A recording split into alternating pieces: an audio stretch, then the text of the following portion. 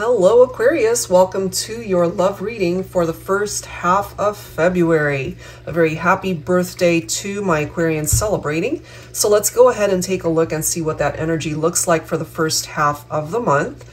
General advice as always, so please keep that in mind throughout this reading and take from it what makes sense for you as always and release what doesn't. So I'll be using the Pining Rose Love Oracle deck. This is by Calico Moon to take a look at the first half of your reading. If it happens to resonate with you, Aquarius, you're more than welcome to watch the extended reading on my Patreon page. That link, of course, will be listed down below in the description box. So let's get right into this. Let's take a look and see what it is that you need to know right now for Aquarius. February 1st through the 15th. Here we go. So we're starting off with a separation. All right, so take that if it makes sense that you are in separation from somebody and maybe you're thinking about this person. We do have passion. Look at these cards. We've got red hot. Okay, we have letters. In today's world, of course, those letters could represent texts, emails, or it could be an actual letter or even a card that maybe they sent you or you sent them. And these two cards for me go together, you know, that very red hot, passionate energy between two people. I feel like grabbing one more card here. So this is telling us you guys are not together. And maybe they're thinking about communicating here.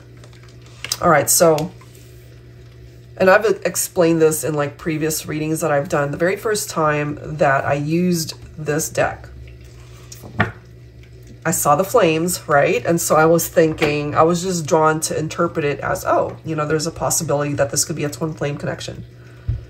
And then I'm thinking, okay, wait, I'm seeing three flames here. So maybe there's a third person that's interfering with this connection. So in a way, if it makes sense for you, there could be the possibility that part of the reason why you're in separation is because there could have been a third party, there could have been a love triangle here, or simply somebody who was interfering in your love connection. So let's go ahead and grab some insight from tarot. I'll be using my Illuminated Star Tarot. This is volume 1 to take a look at that energy. But as you can see here, it does say soon as well. So there could be a form of communication coming in. It could be around the corner, it could be coming in when you least expect it. Now, for some of you, that communication could be from a third party. Okay, so let's see. Let's take a look.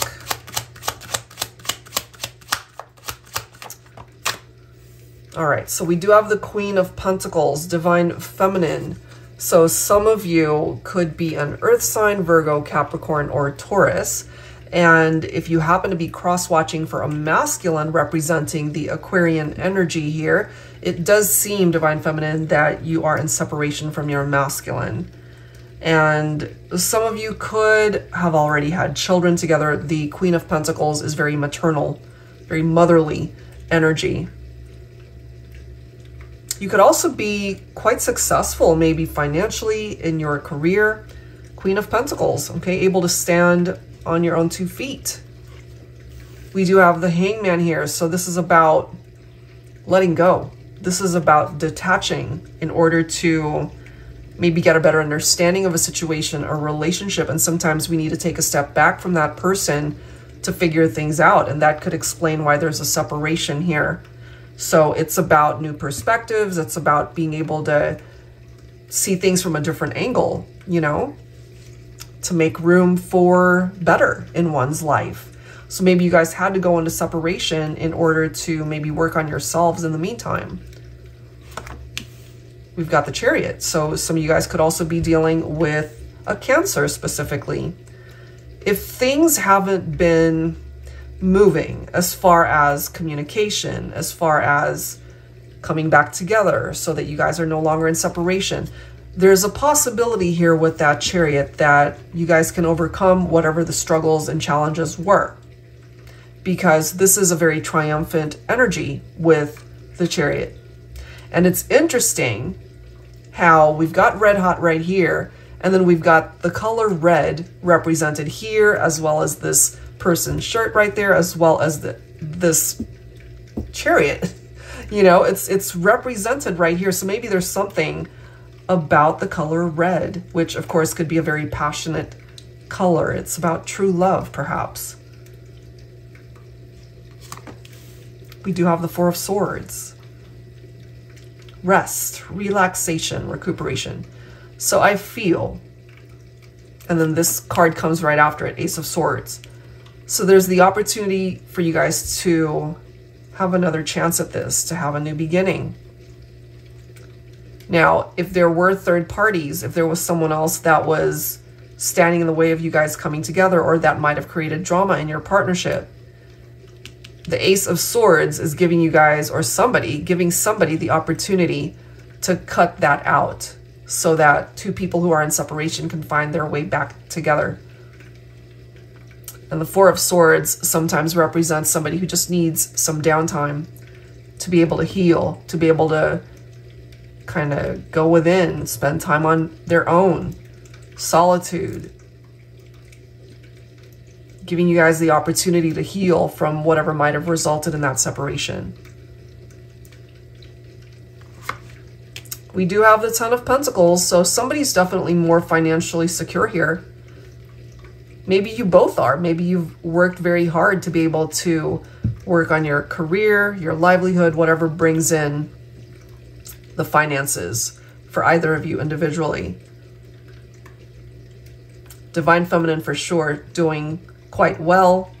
This could be the masculine, maybe. In that area, you guys are doing fine, but perhaps when it comes to love, when it comes to the relationship, the romance, something happened there that broke you guys up. So part of these passions could also be what it is that you do for a living, what it is that gets you fired up. And it doesn't necessarily have anything to do with the relationship. It's whatever feeds your passions in life. And of course, that can include the partnership, but it's not all of it. And then we do have the Fool card. So taking that leap of faith and welcoming in a new beginning, a fresh start. So it does seem here, Aquarius, that despite the separation, you and your person have the opportunity to find your way back.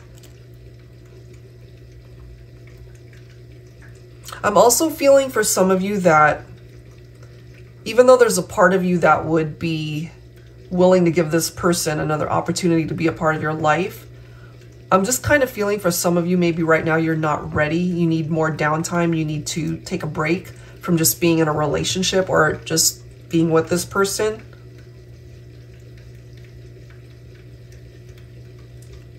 Because I'm also feeling part of this interpretation of the Ace of Swords. If you're not wanting to get back together with somebody, then this is you just welcoming in a new chance, a new opportunity at love. And in order to start fresh in love, you have had to cut someone out of your life. And maybe that person got themselves involved in a third-party situation. That seems to be what's presenting itself here.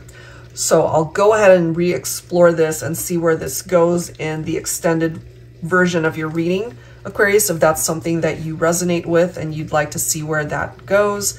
And if you are interested in your own personal private reading, that info is down below, as I've mentioned. And of course, the link for my Patreon page is there as well.